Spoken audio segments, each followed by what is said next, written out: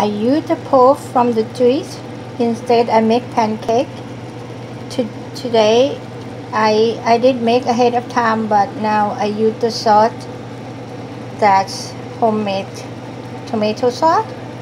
So I just put in and let them absorb.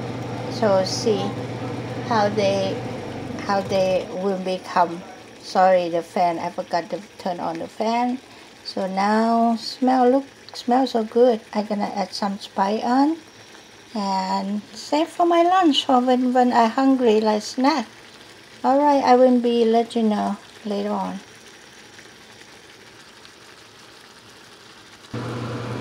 Okay, I add more, I add more spice and I will cover, let them absorb the spice in, and then let's see after this. I did turn and forgot again the fan.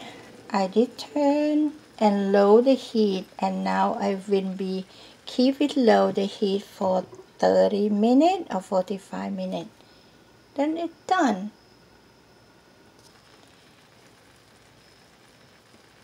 I make vegetable meatball with chickpea and the pulp from my juicer, and add the nutrient like buckwheat flour, flaxseed meal, chia seed, and a few ingredients of spice, anything that you like.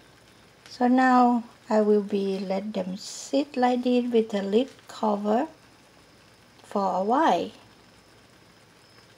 Meatless meatball, PsKitchen5777. Let me know if you like this video. Subscribe, click like, and share. Thank you for watching. Bye bye for now.